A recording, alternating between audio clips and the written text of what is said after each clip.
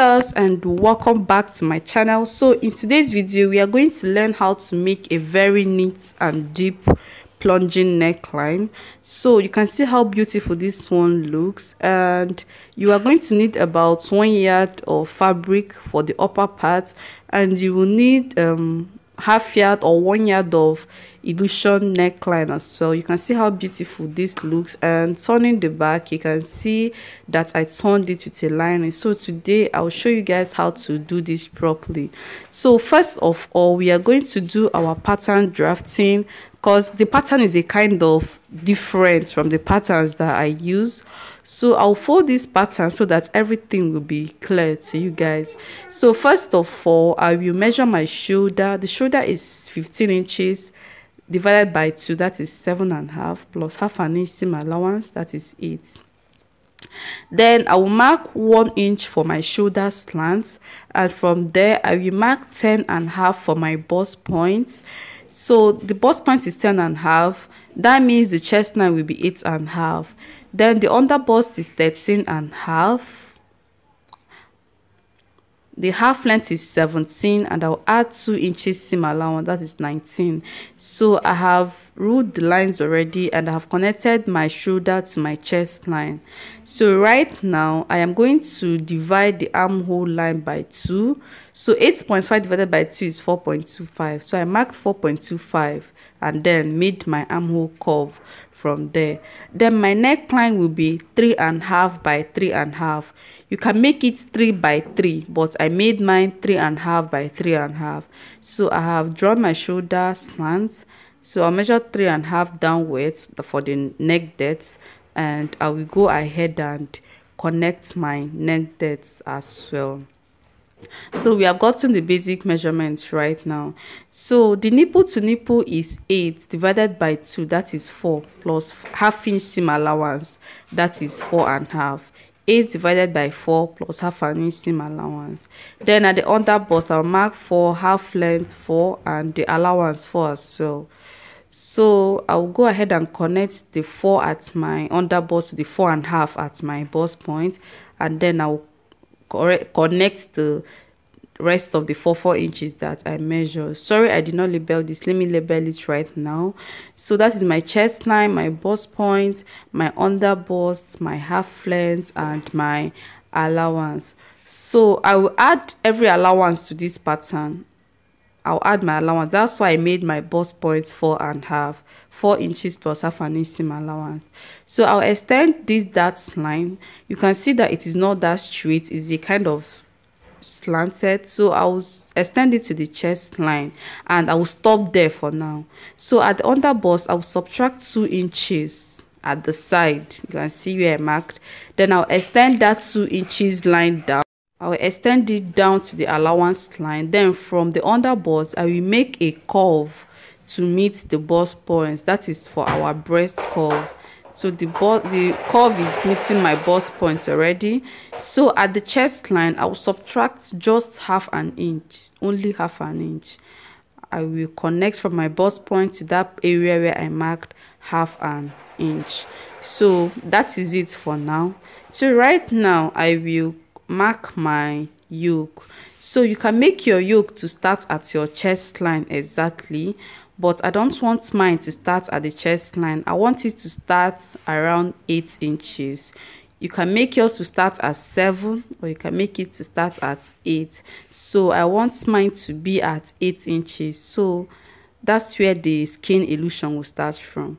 Then at the chest line I will come up by either 1.5 or 2 inches, depending on how high you want that curve to be. So I marked 1.5. Then from that 1.5 I will connect to where I marked 8 at my armhole line. So I want my yoke to be a kind of curved. So from there I will slant it into the chest line. So I want the depth of this yoke to be 2 inches below my under bust. That is 19 inches. Sorry, my under bust is 13.5. 2 inches below the under bust is 15.5. So from there I will make a curve to meet my chest line. from the area where I raised my chest line, I made a curve to meet the chest line. Then from that area where the curve stopped, I will extend a line, a kind of curvy or triangular line down to the neck, that to the depth of the yoke. You can see how curvy the chest line looks. You can make it straight, but I went up because I want it to be curvy. Then you go ahead and arrange the curve using your marker. So I am currently making it smooth. You can see that my neckline is very deep. You can make yours to stop at maybe your under bust or your bust point, depending on where you want it to be. So right now our yoke is out. So I will go ahead and extend this dart line. I will extend the center dart line to the curve, and then I will extend the other dart to meet the yoke. So right now we are done with the darts at that area, and I will label that place the yoke. So after doing that, I will take my bust measurements and my waist measurements. The bust is 40 inches divided by 4, that is 10, plus 2 inches seam allowance, 12.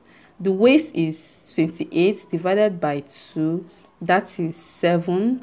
7 plus 2 inches 7 plus 2 inches seam allowance that we subtracted initially, that is 9, plus 2 inches for the normal seam allowance, that is 11. Remember that I subtracted 2 inches at my dart area, the cup area. That was why I added 2 inches before adding my normal 2 inches for seam allowance. So right now I will cut out my yoke. I'll cut out the yoke. I will cut it and cut down into the armhole, and after that I will cut out the armhole. Then I will cut out the allowance area and then cut through my half length. I'll keep the pattern paper aside. Then I'll go ahead and cut out the yoke, and I'll cut out the shoulder slant and the neck. So after doing that, I will cut out this dart area.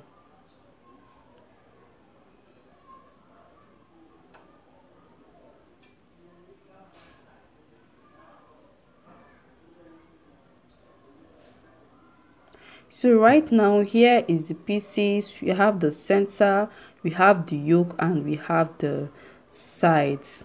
So that is not all for now. I will go ahead and divide the center piece into two. We can see the center line.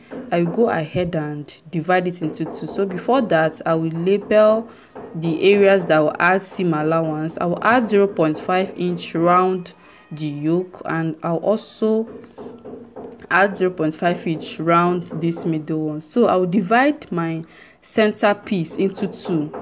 You can see the middle line. I divided it around there. This will make the yoke to be very easy for you to add. So I have written 0.5 around all the areas that I will add my seam allowance. So when I'm cutting it out, I'll show you guys.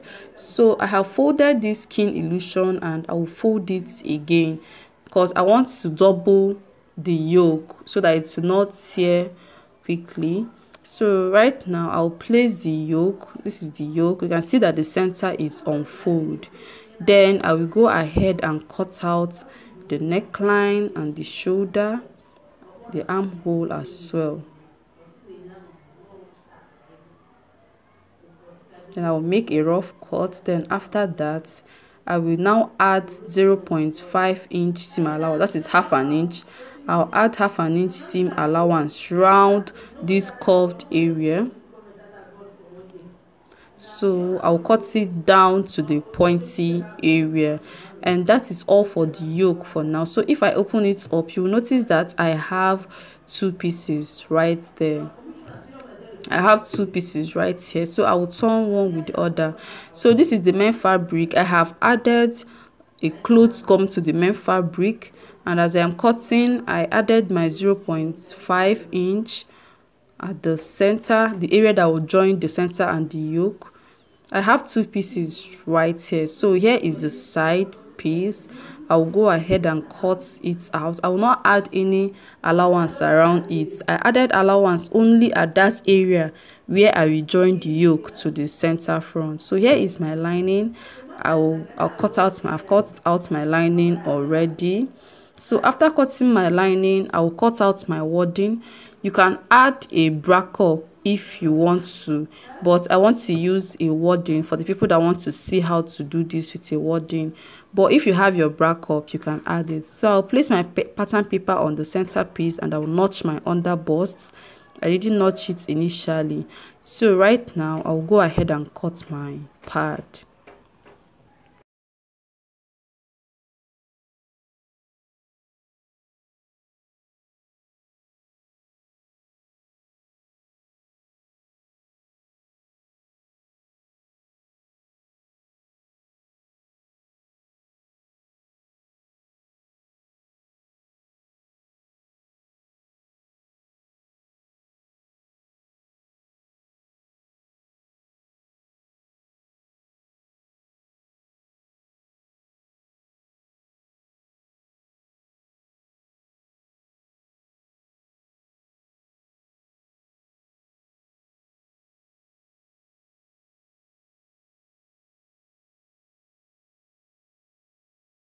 So I am done cutting my pad and this is what I have. I have added the wadding to the fabric. So I'll go ahead and trim off the excess.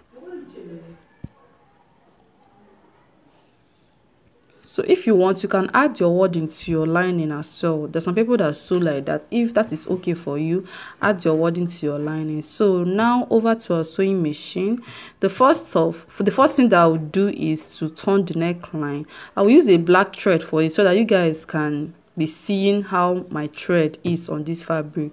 So I will turn the neckline, and after turning the neckline, you will notch and you also trim down the allowance. That is how I normally achieve a smooth skin illusion. You trim down the allowance so that it will be very small. You can see the allowance is very small. So I will turn it over and I will go ahead and iron.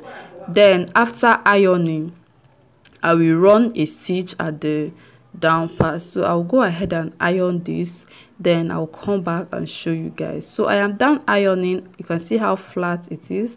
So I'll go ahead and run a stitch round this area, around the down part, so that two of them will be together.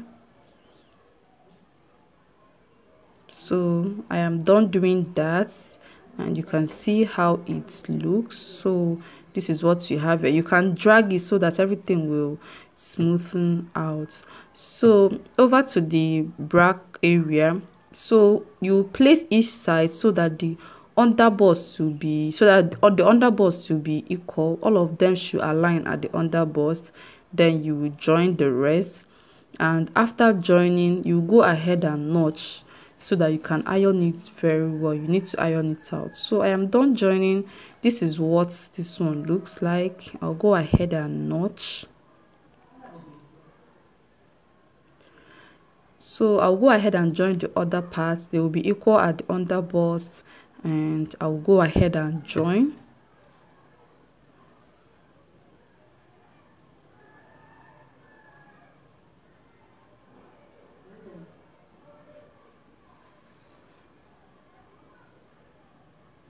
So I will notch this one as well, and after doing that, I will repeat the same thing on the lining. So the lining, I'll join the way I joined.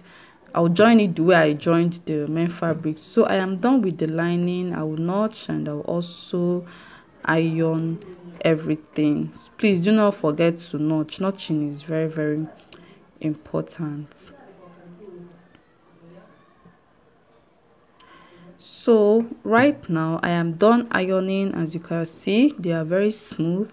I notched and I ironed it very well. So ignore the wet part, that is the water that I used to iron. So right now over to our yoke area. So I'll place my yoke this way.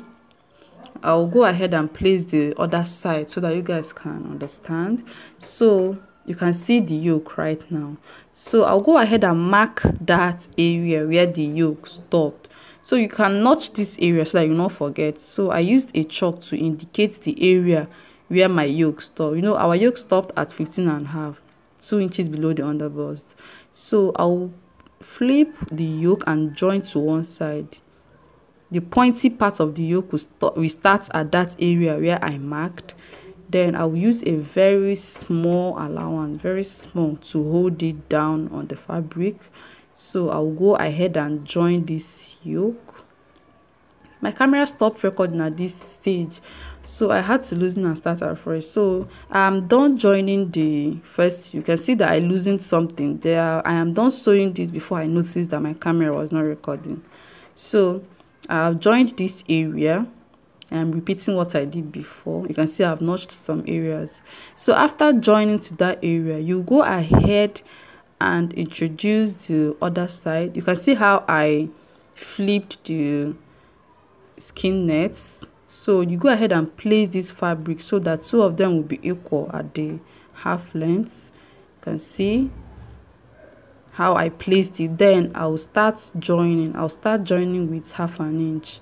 So I will join, and when I reach that area where the skin net stopped, I will bring it out. You can see how it is. You bring it out and you continue joining. But before you do that, shift this allowance, the first allowance. You can see how I shifted it so that you go inside. Then I'll continue joining. So after joining to the first side, place the other one and join. Remember to shift the first allowance, shift it to the side so that it will not interfere. Then I'll go ahead and join the other skin net. So if I turn it over, this is how it looks. You can see it is very, very neat. So I had to redo this. I have finished sewing before I noticed that it wasn't sewing. So this is the allowance. I'll keep that aside. So right now, this is the time to add this is the time for the lining. So this is our yoke. Our yoke is very fine and smooth. So this lining is for the left side and this one is for the right side. So I'll go ahead and turn the left side. I'll first of all flip this fabric, then open the allowance. You can see the allowance where the yoke stopped. I'll open it this way, and then I'll place the lining on it. I will join from one allowance to the neck, then I'll repeat it on the other one. So you can see the center line. So I will sew very close to that center line. You can see the allowance. So when you are sewing, please remember to shift the other allowance. Remember to shift, and then you will sew. When you reach there, you will cross the area where two of them met, and then you will continue joining. You now join up until your armhole area.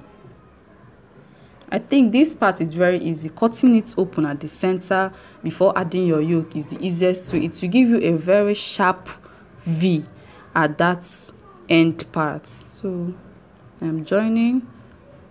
I've reached my armhole area, and if I turn it out, you'll see how it looks. You can see I have covered one allowance. And this is the front part. It is very neat. So if you notice, most of the clothes on Instagram, they sew it this way. Even Vicky James, you will notice that any dress that she makes that has a deep V, they open it. So I notched the net down there.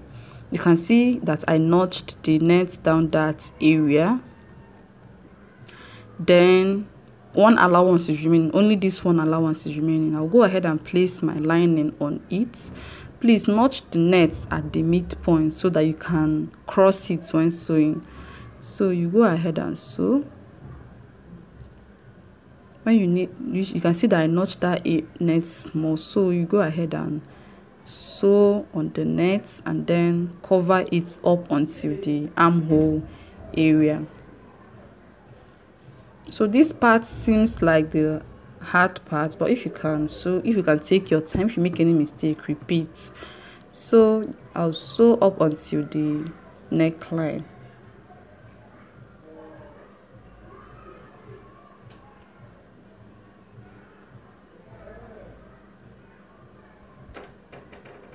So I am done, and if I turn it out, this is how it looks on the inside. You can see that it is very okay. This is the outside. It is very neat, very neat. So right now I'll go ahead and close the sides. So before I do that, I'll trim off the excess lining. Then after trimming it, I'll go ahead and close the side. So notch, please remember to notch. After notching, top stitching is very important. So I'll notch the other side, and I'll take my time and top stitch.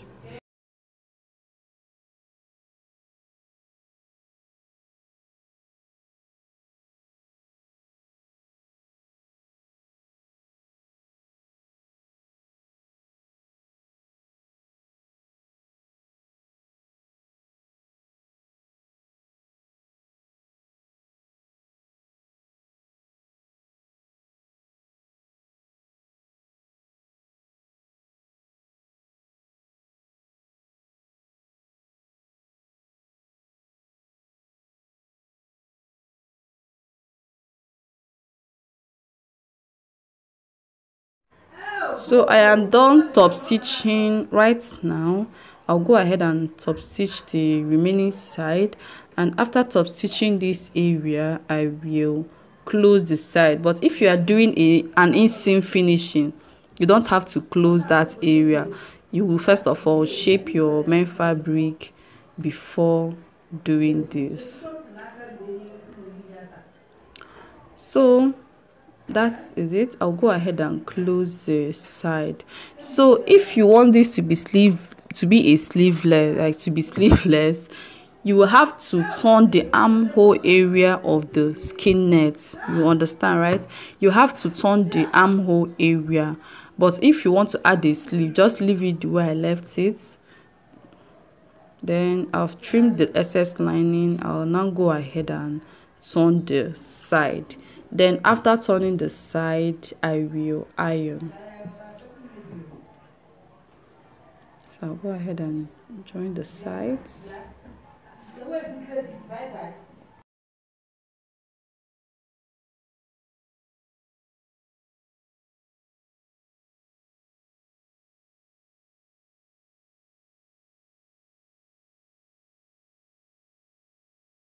So I am done ironing. So right now I'll introduce this hemming gum. I'll place the hemming gum round the neckline and iron.